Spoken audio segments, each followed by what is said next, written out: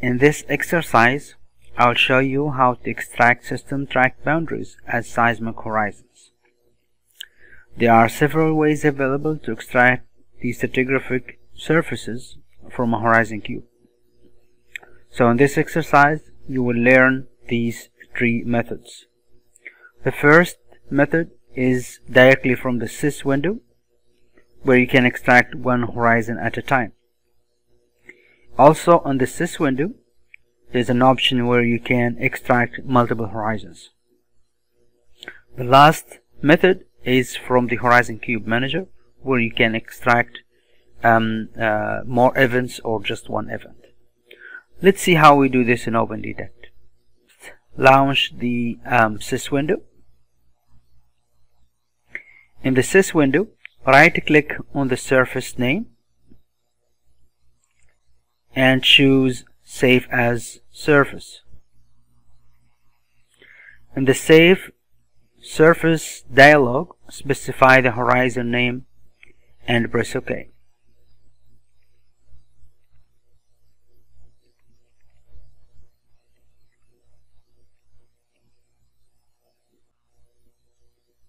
It will start extracting a horizon from the HorizonCube. In case the HorizonCube is truncated, it will start interpolating the horizon.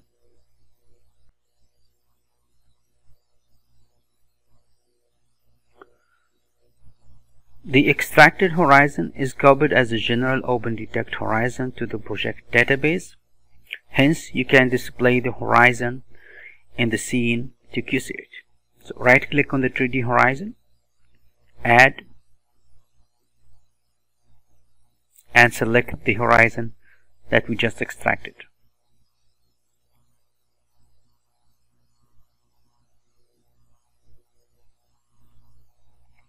Also, you can display it on the section only, so you can see this is the horizon.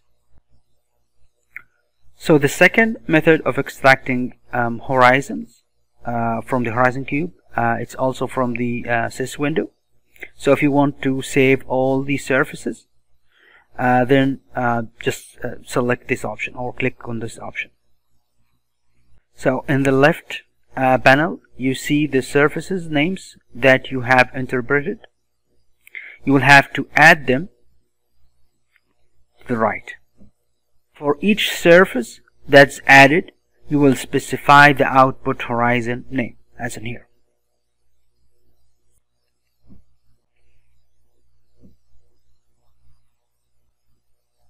So the third method to extract horizons from the HorizonCube is by accessing the 3D HorizonCube manager.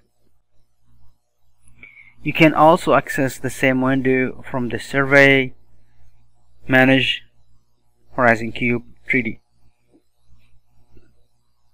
Highlight the HorizonCube, click on this icon, copy, continuous HorizonCube filter horizons, and in this window make sure that you have event is selected. You can see here in this case all the events are selected. You can click on Ctrl Z to deselect,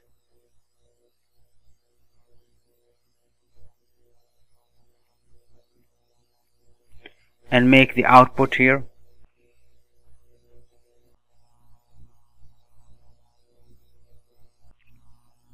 You can also see the results from here.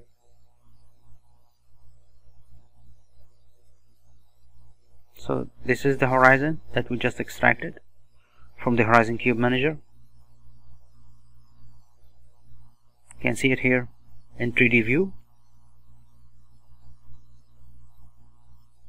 With this, I conclude this exercise.